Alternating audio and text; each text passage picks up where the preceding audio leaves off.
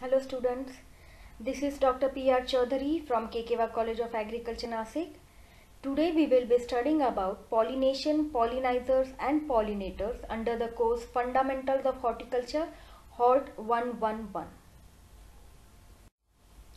Pollination is an act of transfer of pollen grains from the male sex organ, that is anther, to the receptive portion of the female sex organ, that is stigma, in flowering plants. We have all studied pollination during our 10th and 12th. There are different types of pollination, mainly self-pollination and cross-pollination.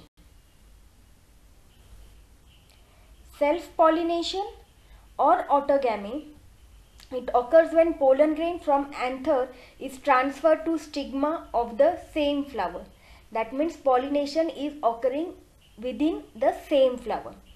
It is commonly seen in hermaphrodite flowers or perfect flowers. That means the flower contains both female, that is your style, stigma, ovary, and male parts, that means your anther and filament. So these are your hermaphrodite or perfect flowers.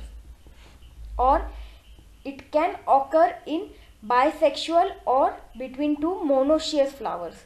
Monoecious means in monoecious plants male flower is different and female flower is different, but they are present on the same plant. That is your monoecious flowers.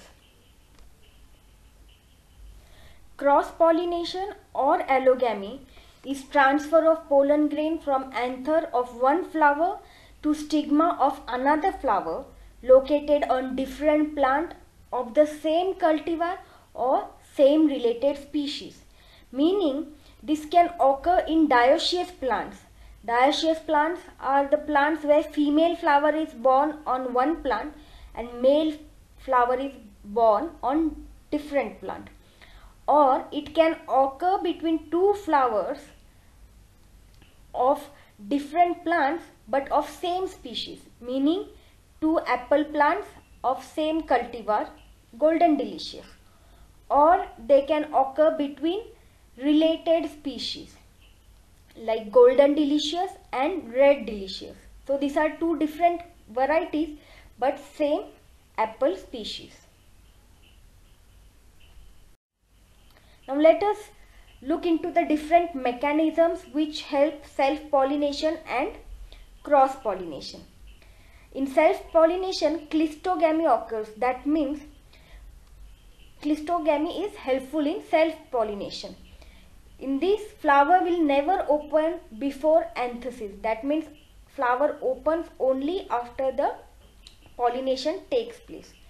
Whereas in cross-pollination, chasmogamy helps, where flower open and their reproductive organs are exposed to external environment.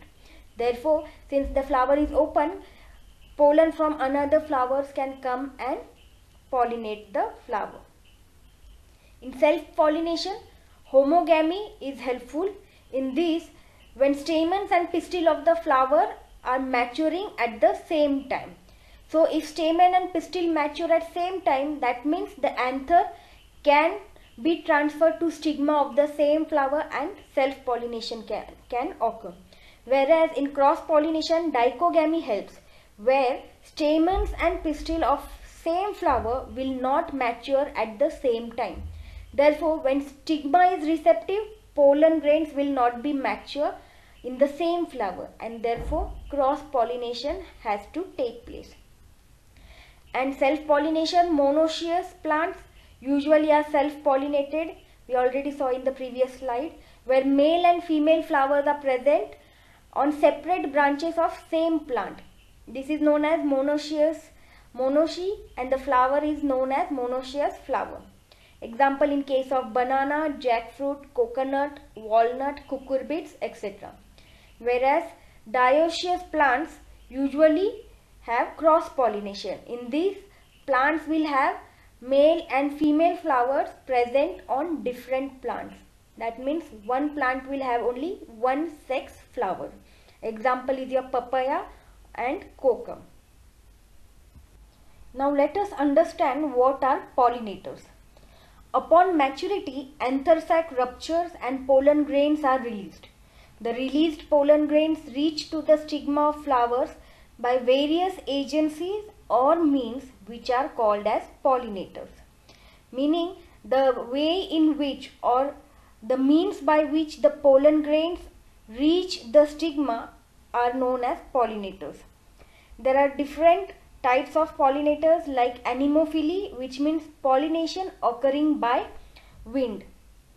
Mostly it is commonly seen in date palm, coconut, cashew nut, papaya, jackfruit, pomegranate, etc. Next is hydrophily, where pollination occurs through water. Example in lily and giant lily. In entomophily, insects like bees, butterflies, moths, housefly help in pollination. Example in case of mango, guava, citrus, apple, etc. In case of ornithophily, the pollination is occurring by birds like parrot or hummingbird. We usually see hummingbird trying to suck the nectar from flower, and this assists in pollination. Example is in banana and pineapple. And the last one is zoophily, where mammals or animals help in pollination. Example is elephant, monkey or squirrels. So these animals, when they are transferring from one plant to other or branches, they help in pollination. Next is pollinizers. A plant or cultivar that provides pollen for the natural or artificial cross-pollination of another plant or cultivar is known as pollinizer. That means the source or the plant source from which anthers are obtained for pollination is known as pollinizers. Pollinizers are very common in apple cultivars, which usually require cross-pollination. So in that case, what the farmers do is they graft a pollinizer branch on each tree. So that branch will produce a new different flowers, male flowers, and these male flowers will help in pollinizing the female flowers.